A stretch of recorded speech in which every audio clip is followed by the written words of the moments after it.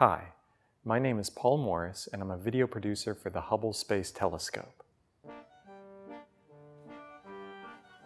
Over the years, I've had the amazing opportunity to interview some of the brightest minds in astrophysics and some of the coolest astronauts and people in the world. As a rule, I always ask every single person this one question, every single time. This is the cliche question, but always what good. Is your favorite Hubble image? Oh, whoa, that's my favorite Hubble image. Can you talk about your favorite Hubble image? What is your favorite Hubble image and why? What is your favorite Hubble image and why? I began to see a pattern in their answers. The Hubble deep field. The ultra deep field. The ultra deep field. One of the questions you were going to ask me was what was my favorite image. My favorite image is the deep field image. It's because it's one that tells an incredible story about our universe. Back in 1994, Robert Williams, then director of the Space Telescope Science Institute in Baltimore, Maryland, came up with a plan. He wanted to point Hubble at a spot in the sky where there was seemingly nothing there. A lot of scientists and astronomers at the time thought this was a huge waste of valuable Hubble resources and pushed back. Williams, however, continued forward with his plan. He controlled 10% of Hubble's observation time, known as director's discretionary time. He decided to use some of that to take a long exposure that would be made immediately available to the public. Taken over the course of 10 days in 1995, the Hubble Deep Field captured roughly 3,000 distant galaxies in various stages of evolution.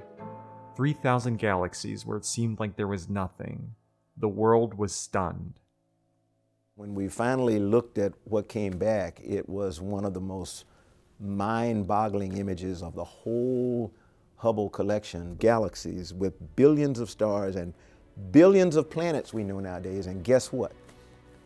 One of those planets in this image may have somebody like you or me, or some other intelligent life form that we don't even know about yet. So we got to keep searching. We got to tell that story, you know. The deep in Hubble Deep Field refers to the telescope's ability to look at some of these far, faint objects. Looking at faraway objects in space is like seeing back in time. Light moves at tremendous speeds, but it still takes time to travel across the vastness of space. Even the light from our own sun needs 8 minutes and 20 seconds to reach Earth. So when we look at the sun, we see it as it was a little more than 8 minutes earlier. The farther away the object, the younger it appears in Hubble's eyes. The deep field was like a core sample of space, showing galaxies at different and earlier stages of development, the deeper they appeared in the image. Science and astronomy is all about honing and improving our senses. No one expected the Hubble Deep Field to have thousands of galaxies in that single image. We thought X, and we were so wrong. And that experiment, it took great engineering to do with a great system, Hubble, allowed the astrophysicists to say, hold it, you know, it's different. It helped connect the dark energy, dark matter theories to what the light we can see is. And for me, it's beautiful because it's like looking into a pond and seeing the water molecules and the living cells that are micron around of the microbes.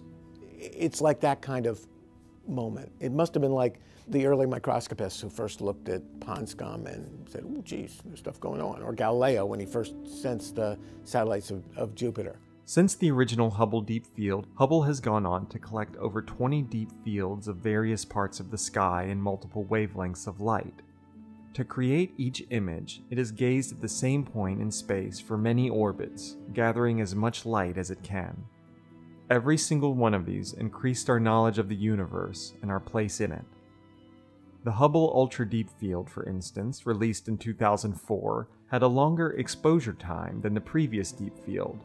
This new snapshot contained even more galaxies of various ages, sizes, shapes, and colors. The smallest, reddest galaxies may be among the most distant known, existing when the universe was just 800 million years old. When I stare at that image, my imagination goes wild. I wonder what it would be like to visit any one of those little smudges of light, which would be presumably possibly similar to our own Milky Way galaxy.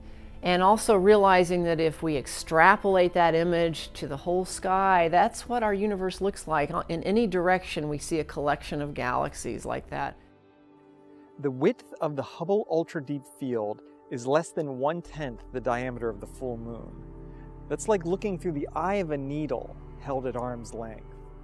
And in that tiny space, we found 10,000 galaxies. 10,000 galaxies in that single space. 10,000 galaxies in that one too.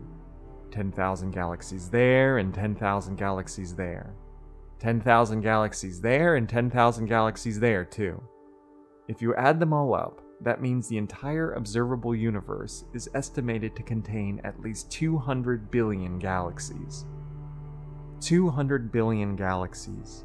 If each galaxy has an average of 100 million stars in it, then that means there are at least 20 quintillion stars in the observable universe.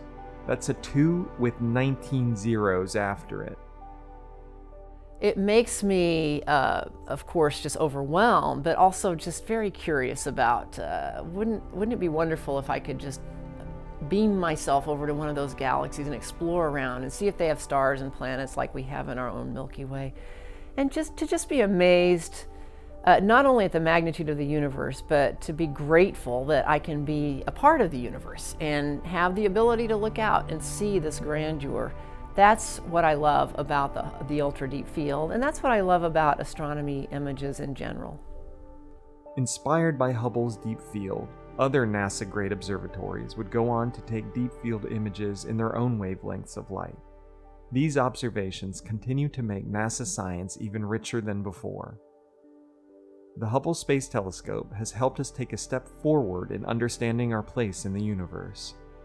With Hubble's mirror acting as our eyes, we are just starting to perceive the real universe, and the deep field images are yet another step forward to a brighter tomorrow. The image itself might not look as beautiful as a single spiral galaxy where you see all the stars.